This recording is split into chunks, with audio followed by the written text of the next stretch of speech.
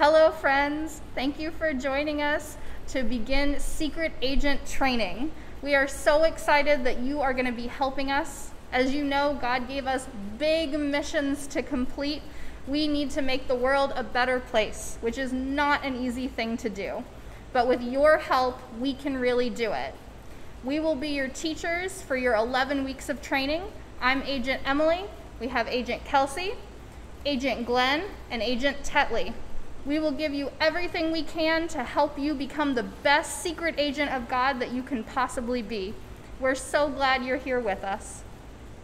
Hello, secret agents in training. It's Agent Glenn. First of all, we all miss you and love you so much, and we hope you're doing well. And we cannot wait to be able to give you great big secret mission hugs again. So I'm going to read a story to you today about Joseph and his brothers, and basically his entire family. And this is week 1. I'm going to take off my glasses so you can really see my true identity. But don't tell anyone, I'm a special agent. Okay. Joseph helps his family. God always watched over Joseph. God spoke to Joseph in dreams, and Joseph used this knowledge to plan ahead. When the famine came, and famine means that they didn't have really any food, people from all over came to find food for their families because they heard that Joseph had saved up for 7 years. My goodness, that's a long time. Even Joseph's brothers traveled to Egypt to find food. But it had been such a long time since they'd seen each other that the brothers didn't even recognize Joseph. Can you imagine walking up to your brother or sister and you don't even recognize them? Joseph kept the secret of who he was from his brothers for a while, but soon he couldn't wait any longer. Joseph finally told them who he was. I am your brother Joseph. You sold me to Egyptian traders. Don't feel bad anymore, because God sent me ahead of you so that I could save people, including you. This famine is going to last for many years, so hurry back to our father and tell him that I am safe. I want you to bring your families and your children and all of your sheep and goats to live near me. Once Joseph's brothers saw who he was, they all hugged each other and cried. Just like Miss Sandra and Miss Emily and Miss Kelsey and I are going to hug y'all and cry when we can finally see you. There's going to be a little bit of crying. They jumped up and down with relief and joy. Joseph and his brothers talked and talked and talked. The brothers talked from the time the sun came up until the time the sun went down. When the Pharaoh heard that Joseph's brothers had come, he told Joseph, tell them to go get everyone in your family. I will give them the best land in Egypt to call their own. Joseph gave his brothers wagons, food, and new clothes, and they went back to their father and told him the good news. Now, that's a good story, and it does remind us that we need to be nice to our brothers and sisters, right? All the time, even when it's not easy. Okay, now that you've heard the lesson, it's time to open your top secret mission packet for week 1.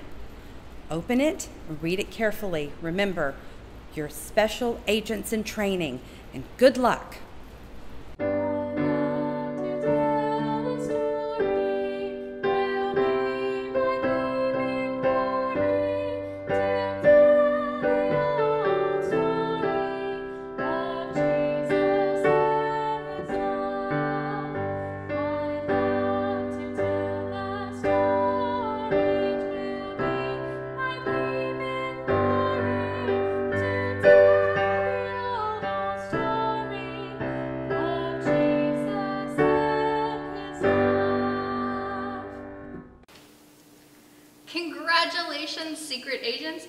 just finished your very first secret agent training lesson.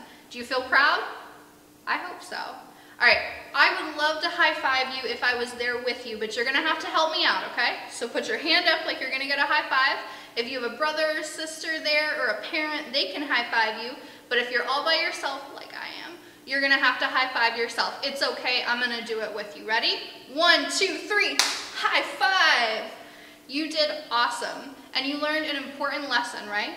We learned that Joseph helped his family and that it's good to be a helper. We secret agents want to be good helpers too. So now we're going to take what we learned from the lesson and we're going to live it out in real life with a secret mission. Are you ready for your secret mission?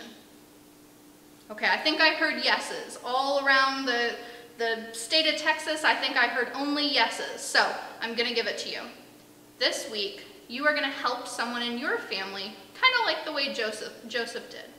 So you're going to find a chore that you don't normally do in your house. And you're either going to do it your whole self or you're going to help somebody else to do it. So maybe your mom usually sets the table. In that case, maybe you'll ask if you can set the table or at least set the napkins out and help a little bit that way. Maybe you have a brother or a sister who usually takes the garbage out by themselves. This week you could help them or even do it for them if you're big enough to do that. Look for some way you can be helpful that you haven't done before. Maybe you'll learn something new. You can ask a grandparent if you can help cook dinner. Whatever works for you and your family. If you're not sure yet what it's going to be, talk to your grown-ups in your house or your brothers and sisters and get some ideas.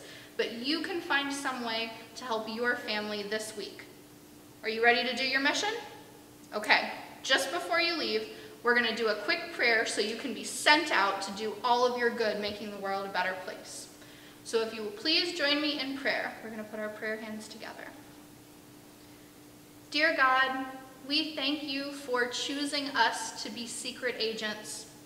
We thank you for letting us learn from Joseph's story and for teaching us that we can be good helpers. God, please help us to be good helpers to you.